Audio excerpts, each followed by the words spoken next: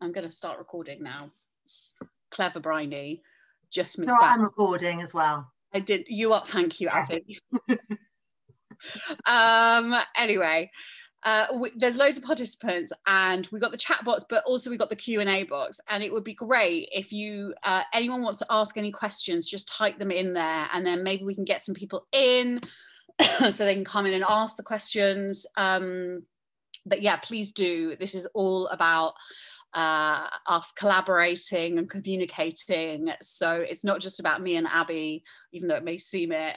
We want your input and your tips and your questions about how you're dealing with your mental health during lockdown. And now, so Abby, I wanted to ask you that first. How are you finding lockdown and your mental health?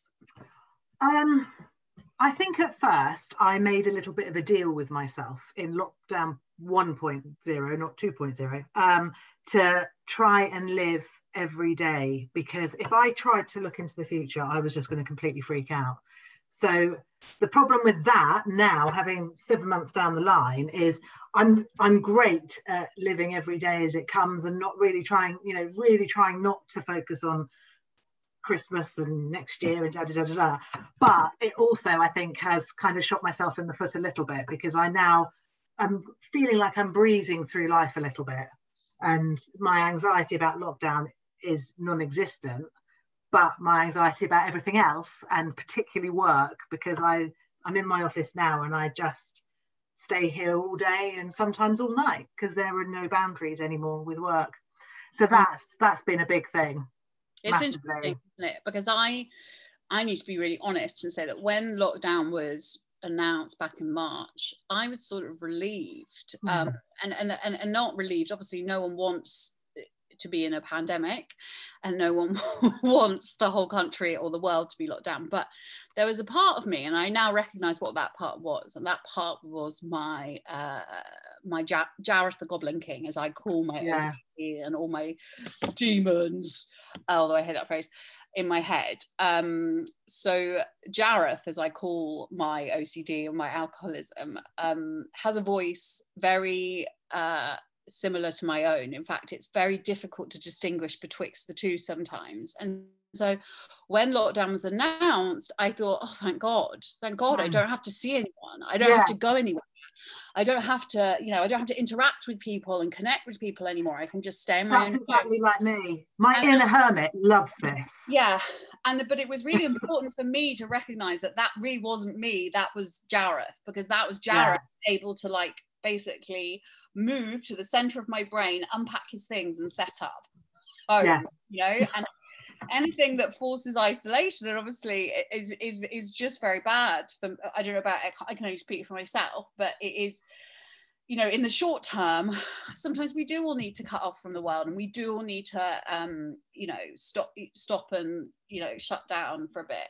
But I think the longer it goes on, the more I've realized Jareth has got a bit louder and louder and louder, and he's so good at mimicking. He's like a ventriloquist. I'm like, oh, that sounds like me. I don't want to get up and go for a run today. I'm just going to stay in bed. Or and it's like, oh shit, no, sorry if I swear, everyone, we should put an explicit thing.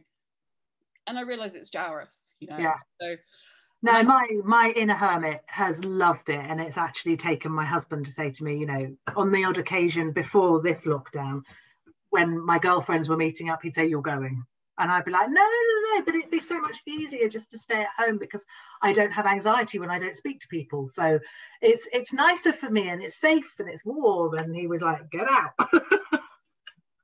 Now, Abby, I want to talk. You've got your Mental Health Mates t-shirt on, which I'm very impressed by. I've got my Mad Girl t-shirt, Yay! which was a collaboration we did with Mental Health Mates last year. Abby, tell me, how did you get involved with Mental Health Mates, and why did you decide to do it? Okay, so I got involved because I'd read The Wrong Knickers and Mad Girl, listened to Mad World podcast, and I thought, I really, really want to get involved. And I looked around, and there was Lena's group in Bucks. Hi, Lena. I know she's here. She is here. And there was Emma's group in Newbury, and I'm slap bang in between. And I was like, this is crazy. There's, Reading is a big town. It's almost a city. And so I got in touch with Jess and said, what do I do? And that was how it was born, and that was May last year. So Jess is the woman behind the scenes of Mental Health Mates who holds everything together. So what I love about this is there is connections, and someone's just popped up in the chat.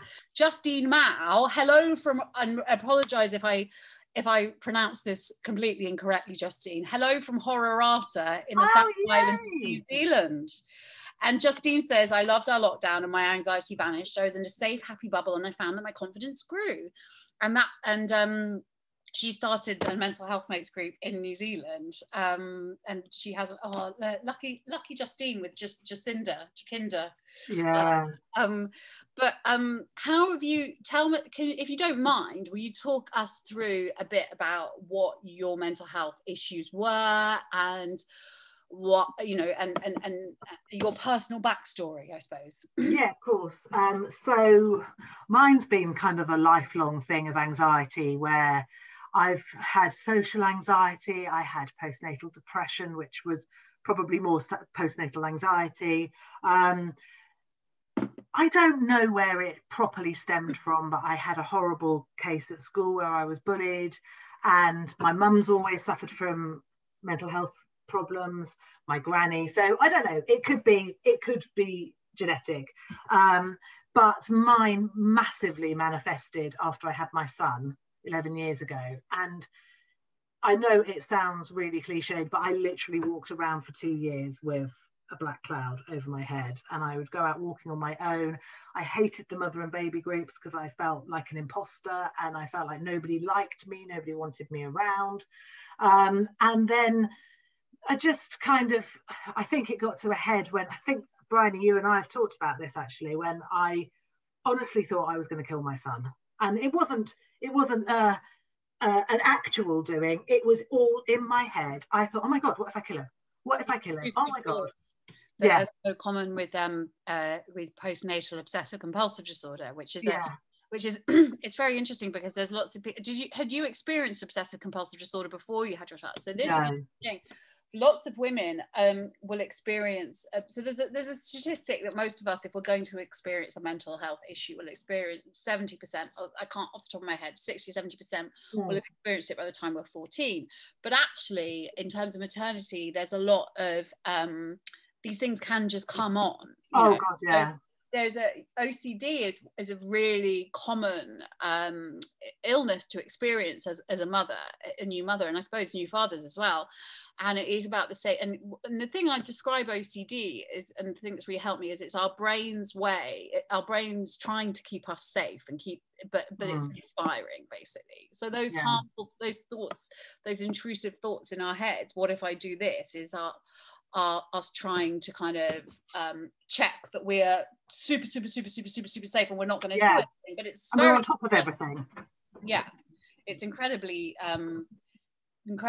distressing. Sorry, so carry on. Yeah, so it got to a point where I actually opened up to my husband, because I just was in such a mess, because he was going out to work every day and I was stuck at home, and I didn't want to be stuck at home. I didn't want to be a stay-at-home mum. That was my own decision. I was much more productive working in an office. And it got to a point where I actually opened up to him, and he said, you've got to do something about this. So I went to see my GP and had a chat with her. She was amazing. And she said, well, try some antidepressants, which I did. And I'm still on them. And that's probably about 9 years now. And I tried to come off them, but I've actually, I like them. I like the person it makes me. I've done loads of other work on myself with it as well. I've done CBT. I've just finished an NLP course because I just can't stop learning about everything to do with mental health now, because I love it so much. And I've done constantly learning about it, constantly trying different things, and also talking about it. And I do harp on. I love it.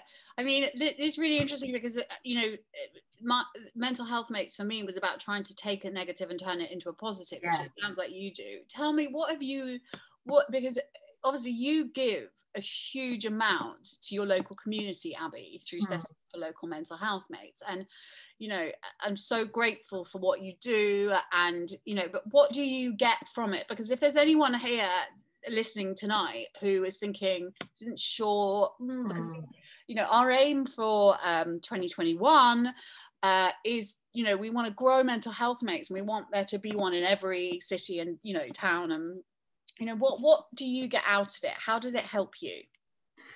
I think talking to like-minded people is an obvious one. But the thing I love about it is that I've got some great new friends that I didn't have a year and a half ago, people that understand me and get me, but also just the fact that, and I know it sounds naff, but we can have conversations as we're walking about your medication or about a panic attack, like you would saying, oh, they're a nice pair of gazelles.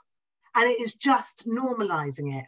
And I always said when I started it, I said, if I can just help one person by me talking about mental health issues and all of my problems, then I've done my job. And I think I've done it a few times over now, if I dare say.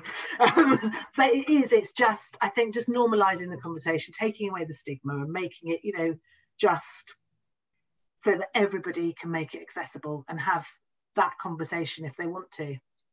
And Abby, how long have you been running the Mental Health Mates Reading group? Since May last year. Okay, so just over 18 months, not massively long. It's quite a long time. Mm. So we've got a few questions coming in. Yeah, first of all, Keris wants to say just a bit of appreciation for Lena here. Most wonderful supportive person ever. And Lena is in Bucks. Is that? Yeah. Okay. God, there's loads of messages coming in. Now, there's a message. So here, right, I've got some coming in chat, some coming in Q&A. Yeah. Someone's asked, and I don't know their name, it's just a phone number, but saying that they fell apart during lockdown and was really struggling with anxiety and depression. This caused huge insecurity and lots of arguments with my partner. Really sorry about that. He's currently in the 12-step program, and unfortunately our arguments have pushed him back into his withdrawn place. So it's causing my anxiety to flare up again. I need a break from my thinking and my fear. Any advice on managing anxiety? Abby, what's your advice for managing? Oh, okay. So I use a lot. So I've just finished doing talking therapies because my anxiety about work and other stuff kind of flared up a few months ago. So I've just finished doing that. And on there, they talk a lot about CBT cycles, which massively helps me. So you look at what you're worrying about or what the issue is, and then you look at the worst case scenario, the best case scenario, and actually what the reality is, and that hugely helps. The other thing that helps is is two things actually over worry, is the worry tree, and how you work out whether you can do something about it, and if you can, then address it, and if you can't, let it go, which is way easier said than done. And also worry time, which is something I learned years ago, is just say to yourself, don't think about it now. You're not allowed to think about it now. You think about it at 8 o'clock tonight. It's like I was told it's like having a puppy that constantly wants feeding or playing or the ball thrown. And you go, not now, not now, not now. And you keep pushing it. And eventually, apparently, not quite there for me yet, you will just forget that your worry time is at 8 o'clock and you're just pushing them away. I also find that for me, one of the things that has been really helpful, I spend a lot of time wishing I wasn't anxious and wishing I wasn't a worrier. And for me, just accepting that there are millions of different types of people out there. And I happen to be one of those ones that worries a lot about things and is sensitive. And that the payoff, you know, the flip side of that is that I am caring and whatever. Yeah. And instead of and just realizing that that's how I react to lots of things in life. If I'm tired, if I've got a lot going on, I worry, I feel anxious, you know. And I think the thing you said about the worry tree, like worrying is I think one of the most helpful things that anyone ever said to me, a dear friend of mine who has secondary breast cancer, and she said to me, she constantly has to remind herself, worrying does not control the outcome. Yeah. That thing you said about what can you control, what can't you control. Unfortunately, most of the things in the life we can't control. Do you know what I mean? Yeah. interesting that you mentioned that the person that posed this question mentioned the 12-step program, and I find those incredibly helpful. And the serenity prayer, which is used in so many 12-step or all 12-step programs, is grant me the serenity to accept the things I cannot change, the courage to change the things I can, and the wisdom to know the difference. And I think sitting down and saying, well, what can I do to make this situation different? And it may be that it's like, right, I'm going to try and get a good night's sleep tonight, or I'm going to hugely important cut down on caffeine. And I think that's the other thing to talk about with anxiety, is that and any kind of mental health crisis, is I get asked quite a lot. People come to me and they're like, what about mindfulness and meditation? And I'm like, well, let's stop here. Like, asking someone who's in an anxiety phase, like a period of a depressive episode, or in a period of extreme anxiety, asking them to get into mental meditation and mindfulness is like asking someone in a lead suit to go for a swim. It's not actually helpful. Now, mindfulness and meditation, I think, are fantastic things for when you get to a place of equilibrium to keep you there.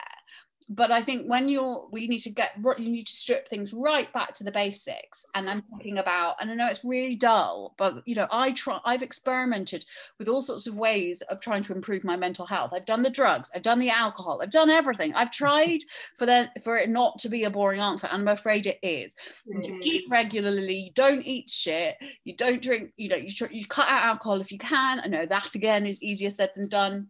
You cut down your caffeine and get some structure in your life. Like that's routine is hugely for me. It's definitely the sleep. I stopped drinking in January, and that has given me benefits no end, including a little bit of weight loss, which is nice, despite eating chocolate constantly. So routine, sleep, and exercise. Exercise is a big one for me. The endorphins and everything else really helps. Lena's just said distraction techniques as well can work. Also, Rachel, I think in Bristol, has spoken about her bed of nails. 1 second, everyone. Oh yeah, you've got one, haven't you? This, everyone.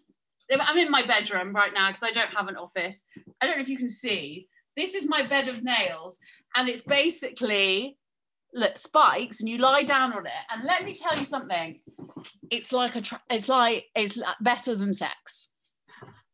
Does it not hurt? Do you have to get used to it? It hurts. It's a bed of nails. You can get them on. No, it's really weird. But you get the endorphin rush you get, and you kind of build up. So you could do 1 minute on it one night, 2 minutes, build up. And then before you know it, I fall asleep on it. And they're not that expensive. You can get them on. You can get some really posh ones that are but they all do the same thing. Go on Amazon, you can get them for sort of 12 quid. But there are lots of things out there, and I love that people are sending through. I can't keep up with all the stuff in the chat now. There's so much going on. To the Q&A. There's one of the first questions that was asked was, do you feel pressure to be extra productive in lockdown? Abby, do you? I think I certainly did at the beginning of lockdown, particularly with work, and also with everybody going on about, what have you learned, or what are you learning? I'm learning the piano, don't you know? And my children are so wonderful and marvellous, and it's all lovely. And I was going, shit, I'm trying to multitask. I'm homeschooling my son. I'm trying to work. I'm trying to do the washing. I'm trying to clean the house. So yes, at first, but I kind of have given in now, and I just go, sod it. The house, I think I live pretty much in a haunted house now because of the cobwebs. Fair enough. Eyes out. So there's so many questions. I think we should go through them because Annalise says, what do you think of weighted blankets? And what I have to say to you, Annalise, is yes. Now, someone mentioned in the chat restless legs. I find them on my, which keeps me awake, and it is a stress response. My body's just like, I'll just do the river dance at 1 a.m. The weighted blankets really help, but they are quite expensive, and I don't like I wouldn't, I'd look to other things first. Right, so we've got right, here we go. I'm going to go through them. Sorry, Camilla. Thank you both for hosting this. That's okay, Camilla. Thank you for coming. Her question is, I live alone and feel really disconnected, lonely, and quite hopeless at the moment, especially when I compare myself to others my age with family and lots of friends. Any tips? Camilla, that's the first thing you need to not do, is compare yourself to other people. Like, I'm going to go on my spiel now. Camilla, you are a miracle. Each and every one of us on this webinar are miracles. The chances of any of us being conceived and existing are like minuscule. I do this spiel quite a lot, and I think it's really important to remember.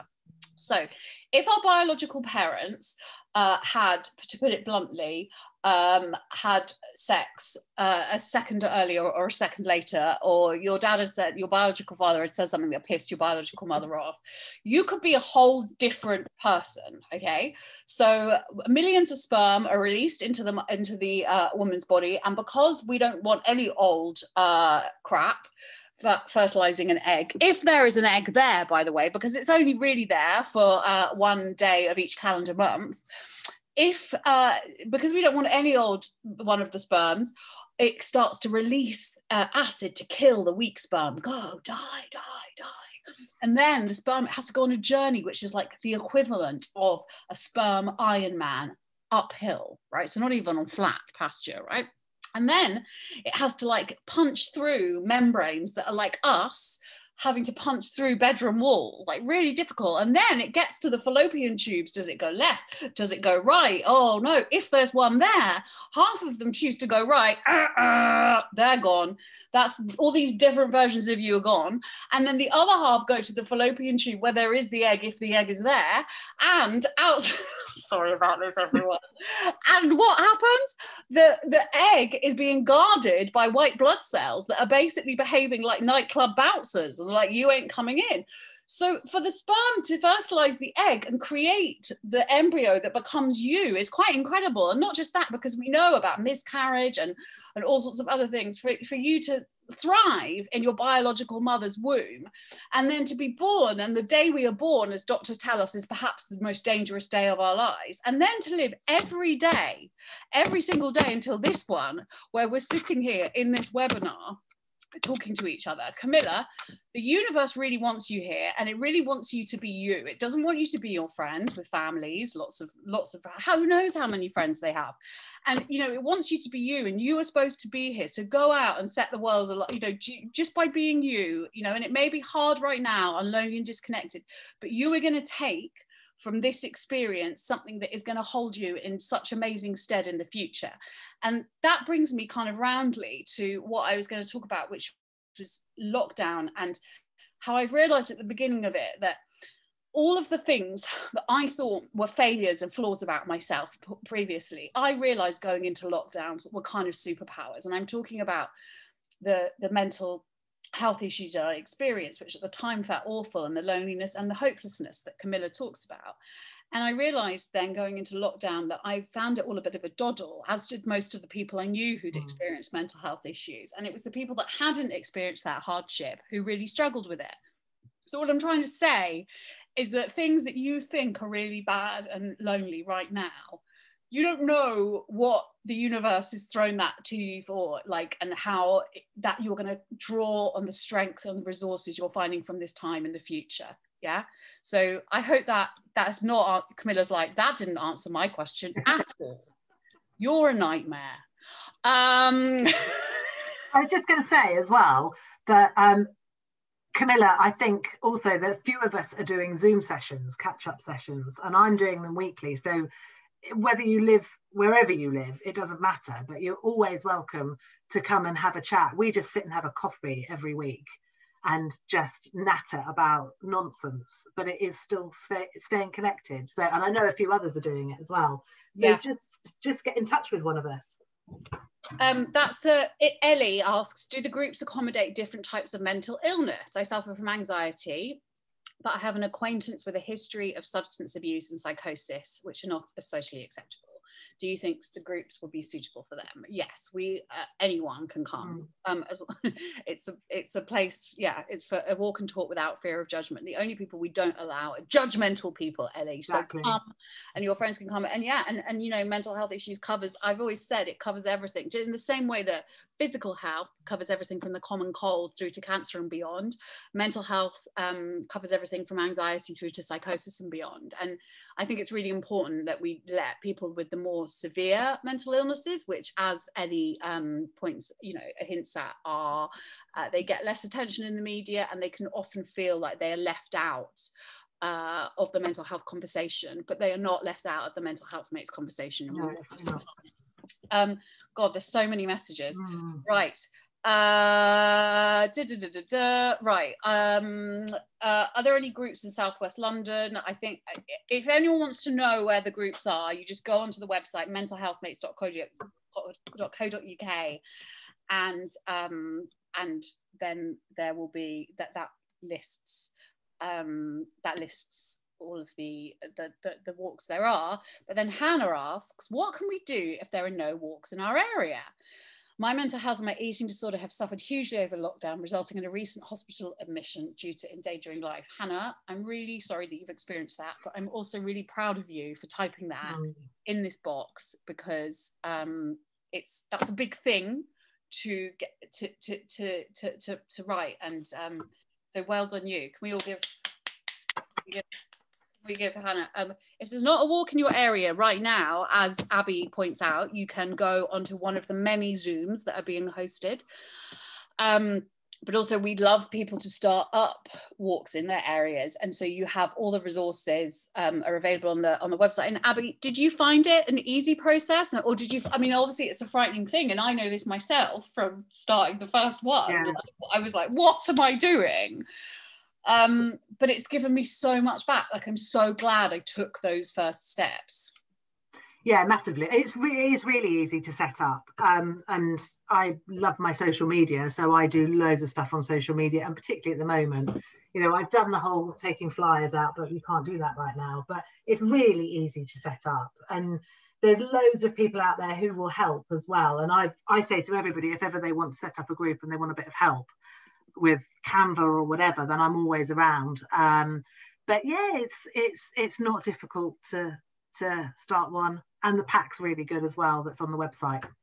And I think that, you know, that thing of, in fact, we're trying to do something at the moment, which is like make a date with a mental health mate, and where you can just, you know, if you want to start, and I think it's probably something we'll try and keep up after lockdown, but you know, where we're allowed people to say, I live in ...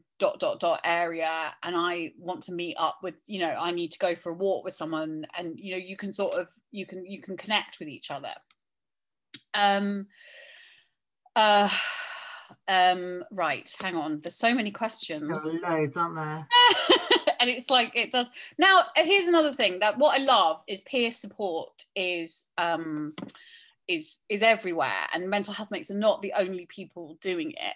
Katie Mancy has come, and she has written that she co-hosts and volunteers for Let's Talk About Loss, a peer support charity for bereaved 18 to 35-year-olds, and they would love to collaborate. Do mental health mates have plans to collab with other charities to promote open discussions surrounding mental health? Katie co-hosts the Norwich group if anyone is interested, but we have groups all over the UK. That's Let's Talk About Loss. Collabs, Katie, we're always open for collabs, and you know, for us, mental health mates is about, we just want to get the mental health conversation and the support out there bigger and bigger and bigger, and it doesn't matter how we're doing it or who's doing it or what the name of the walk, you know, but obviously we're, you know, there's a mate, I just did a This Girl Can thing with a woman who set up something called Blaze Trails, which is peer support for new mums, and they go hiking. There's loads of stuff out there, and it would be great to get more information, Katie, that we could signpost people to on the website as well.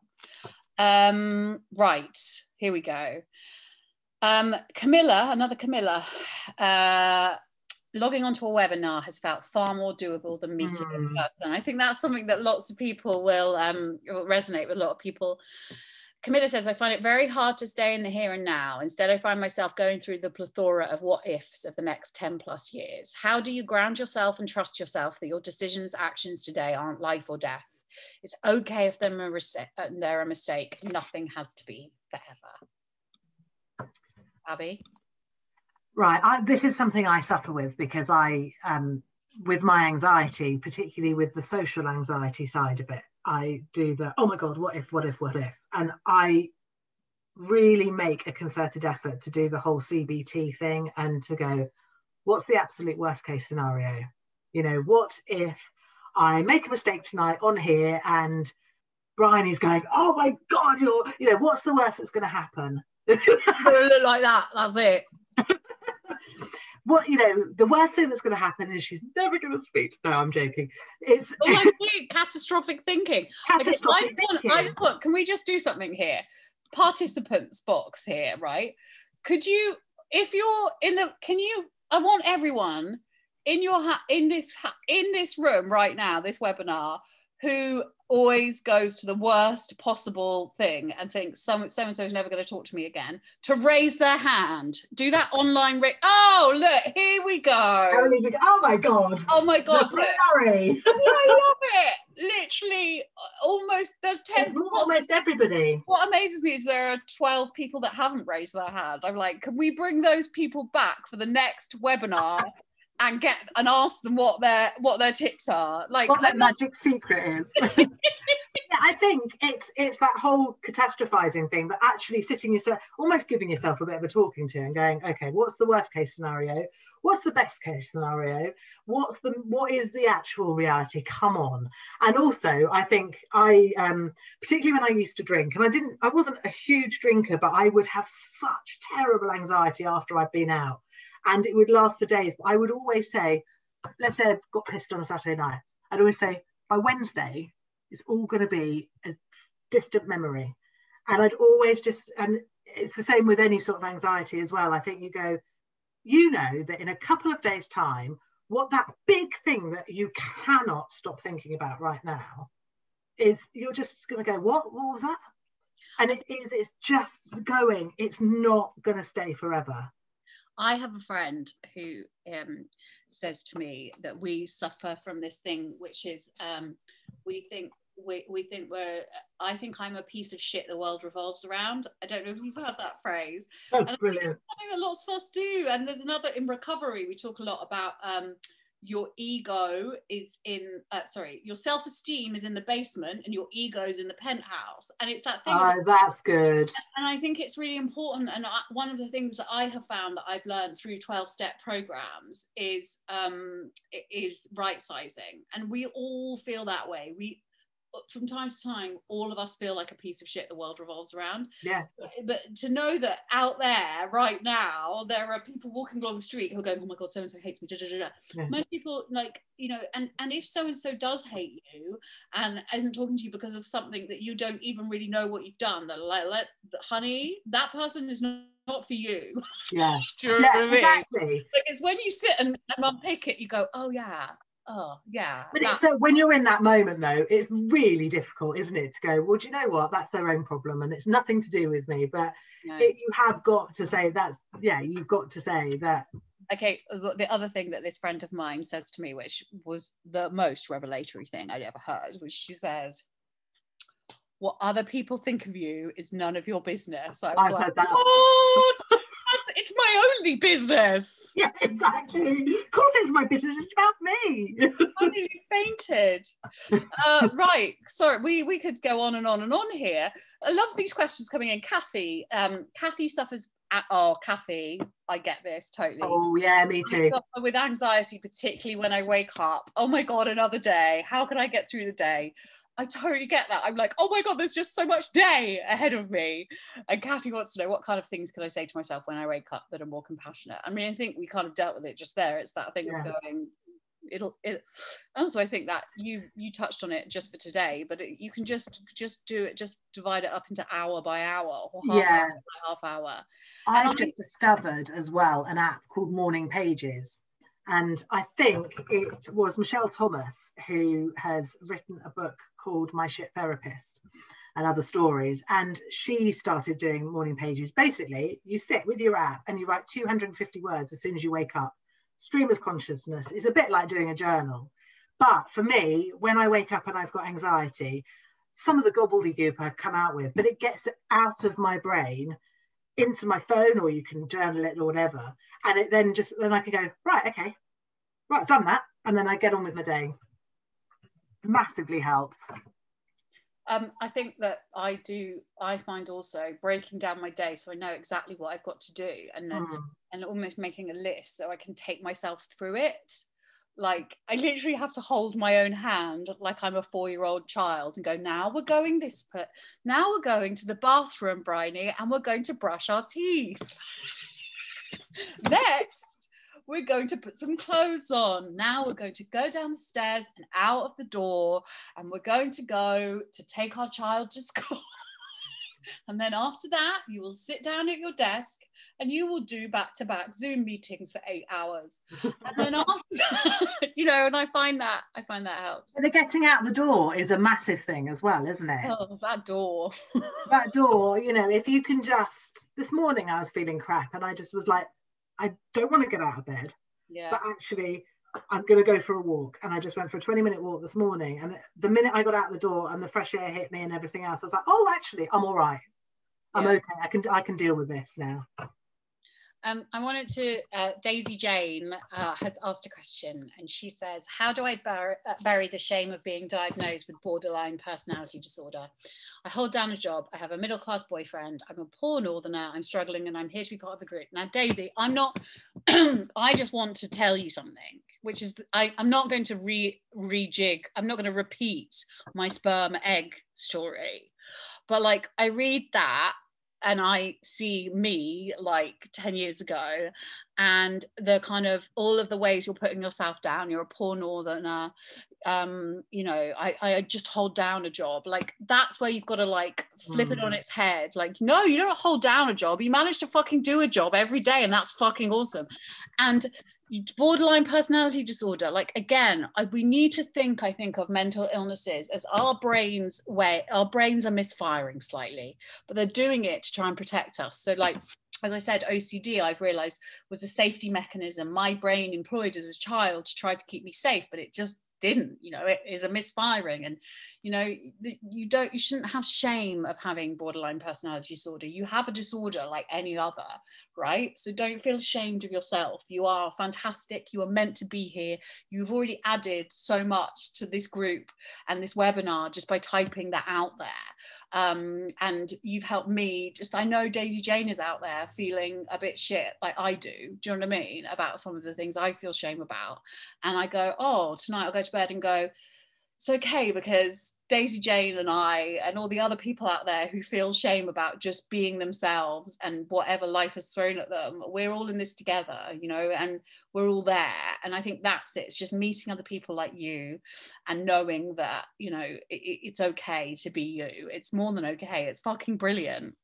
Again, I didn't really answer that, but I think you did. There's no shame about it. There shouldn't be shame. Someone's just said, I found the way psychiatrists talk to you about BPD enhances the shame tempo. That's interesting. And like, again, maybe that you two, Daisy Jane and the anonymous attendee, maybe this is how we need to get people together so you can talk more about that and exchange ideas and experiences and all of that other stuff. God, there's so many questions coming in and we're running out of time.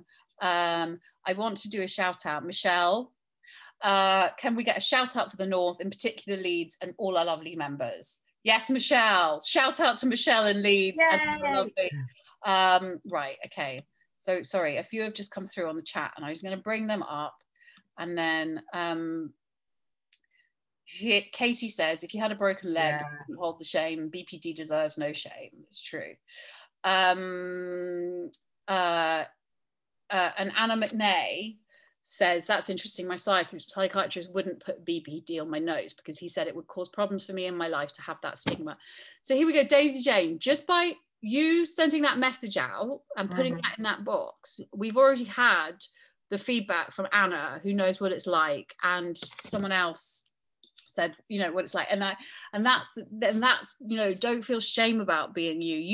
You tonight have helped loads of people, right? You've helped Anna's helped you, you know, and this is why it's so important to talk about these things. Right, so I feel like we could go on forever and ever and ever and ever and ever and ever. Could be here all night, couldn't we, chatting? I'm just going to go through the few remaining questions. Someone said, Abby, and I think this is a really important question it's about boundaries. I don't know about you. Well, you didn't have a cocaine addiction, but I didn't know what a boundary was until I got so clean and sober. I was like, you want me to draw a line around something? And I was like, do I then snort it? But sorry. Like, I have no idea about boundaries. Be like, put a boundary down. I'm like, I don't know what you're talking about. And I now see boundaries are the most important thing you can have for your mental health. Yeah, they are hugely important. And mental health mates Andover. Hi, mental health mates Andover. Say you find it, Abby, you say you find it hard with boundaries with work-life balance during lockdown. I'm feeling the same. How do you deal with this and create boundaries? Well, I have done, in the summer, I did a course called Worthy with Donna Lancaster, who you know, Bryony, from The Bridge. Oh my God, I love that woman. So everyone, if you're on Instagram, go and follow Donna at Donna Lanks. She's doing some freebies, actually. If anybody wants, I'll put them on my Instagram. I'll put a link in. She's doing some free ones at the moment. But I did a course called Worthy, which was a 8-session course, and we covered boundaries then. And that's when I realised that I had a massive issue with constantly saying yes to people, never saying no to people, and everything was massively to my detriment. So a lot of it, I think, is about confidence. Particularly for me, is the course that I did has given me loads more confidence, and realising that I have a right to say no to people, and which I never ever had. And just like things with work and the whole boundaries with start times, finish times, I have now it's all in my diary when I start and finish work, because I don't work full time. And if people cross it, I just say to them, no, this isn't the time, check my diary. And it's horrible to start with. It's not easy at all, because you feel like you're just being, particularly if you are a yes person, people pleaser like me, you feel like you are just crucifying yourself.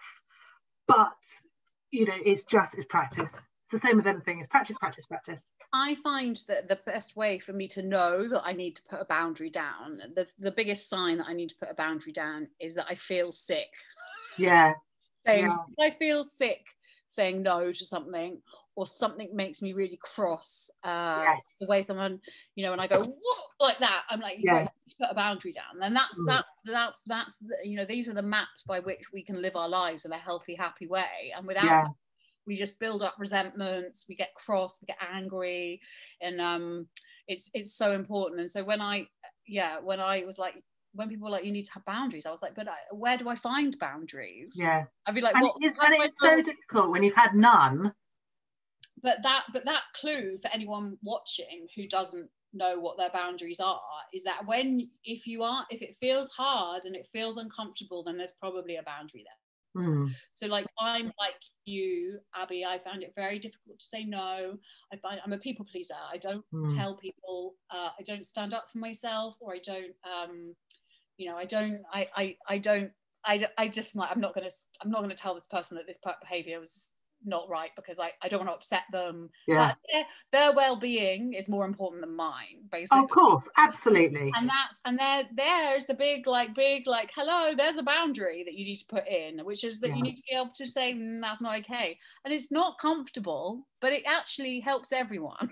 Yeah. You know? Yeah, it does, because it makes people clear on what is acceptable for you and for them. And it takes practice, but eventually they'll get the gist.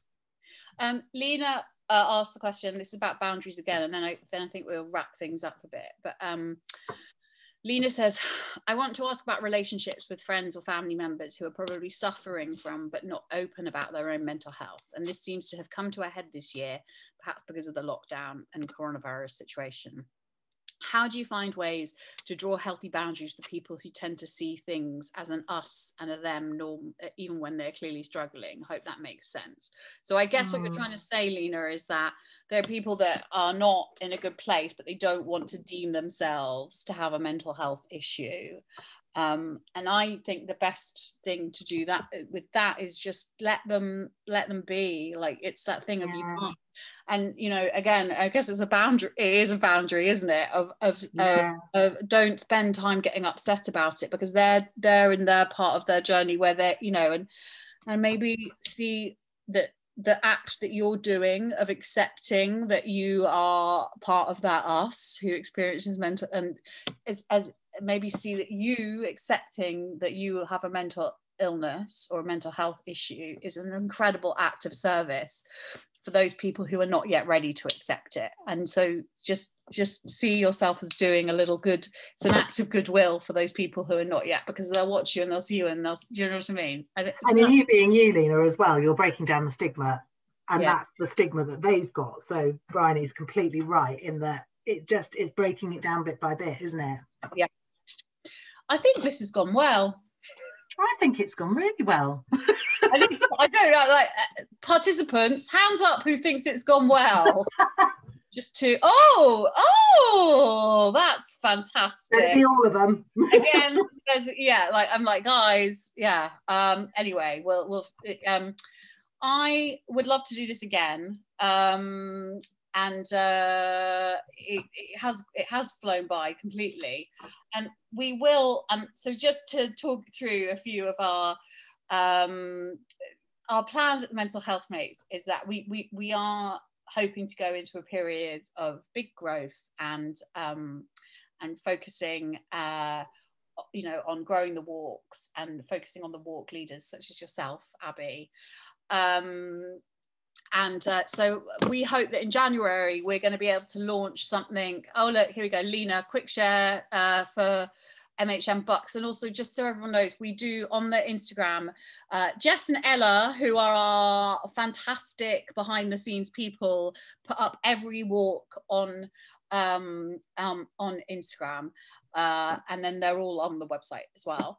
But in January we're going to launch.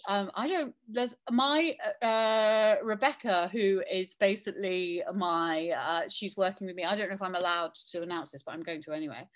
We're going to start doing Mental Health Mates at home in January. So we'll have regular events like this where I will talk to other walk leaders, or we'll get in some fantastic mental health advocates and pick their brains. And perhaps one of the first ones we should be on borderline personality disorder. Yeah. That seems to me to be something I'm really interested in learning more about, and breaking down the stigma attached to that and why that's problematic. So, these are ways that we can all collaborate and work out what we need to be talking about. And, anyway, I'm whispering, but Belle says we need an MHM Cumbria. Well, Belle, how about you come on. And then maybe the year after that, we can do a Mental Health Mates tour where we all, go on tour. And you, as an MHM walk leader, you do get great benefits, such as an online Christmas party.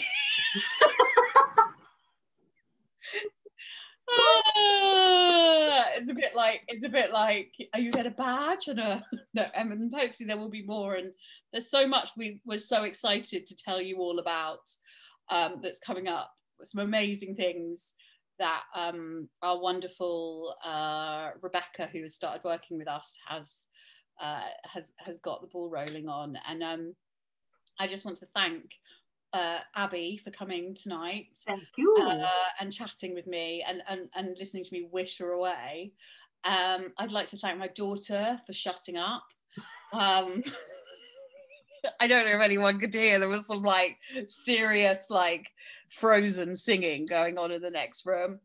I'd like to thank Jess and Ella, who are our wonderful points of contact for all the walk leaders.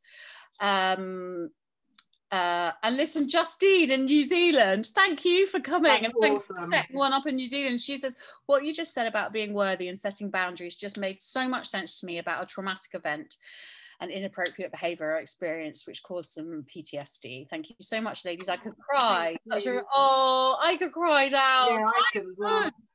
Let's all cry, like have a cry, like that's, you know. No, I've got mascara on for the first time in ages. No, I haven't. I was, as I said earlier, the problem with putting makeup on is eventually I've got to take it off, and I can't. It's horrible. But crying when I was a kid, I don't know if anyone else this resonates with them, but when I was a kid and I cried, my mum, or you know, and I think this is very similar, it's a very British thing, would say, "Don't cry, don't be silly." And now when my daughter cries, I just have to stop myself from saying that. And I say to her, do cry, let it all out. Yeah. And that's what I'm gonna leave you all with tonight, is that, Jess wants us to do a group picture. So I'm gonna ask everyone to come in, if you're okay with that. How do I do this, Jess? I was going to invite everyone to be a panelist, and then you can come in and we were going to try and do a group picture, but I don't know how I do that. You got an invite button down on the participants bit? I don't know. I don't have one, no. Oh, invite, hang on. Oh no, that's not working. Jess, oh, hang on. Oh no, I just texted Jess, help. I would have to manually go through and invite every single person to be a panelist, which is going to take a long time given that there's 46 of us. So I think maybe that's something that we might have to oh, hang on. Who can share? We'll get it sorted for next time, everyone, and then we can do a group picture and feel like we are all together, even though we can't see you. And also there is technology here, which means we can bring some of you in to ask questions live and stuff like that in future. So thank you for bearing with me. I was going to say me, as I get to grips with this technology. And if you want to send your screenshots, we can share them on our Instagram feed. So tag Mental Health Mates, and we will definitely get it sorted for next time. Thank you, everyone. I hope you're okay. And if you're not, please tell someone about it.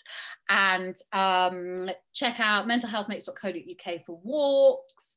And our Instagrams at Mental Health Mates. And then in the chat box, there are everyone else's Mental Health Mates groups. Right. Okay. Thank you, Abby. Everyone, have a lovely evening. Take care.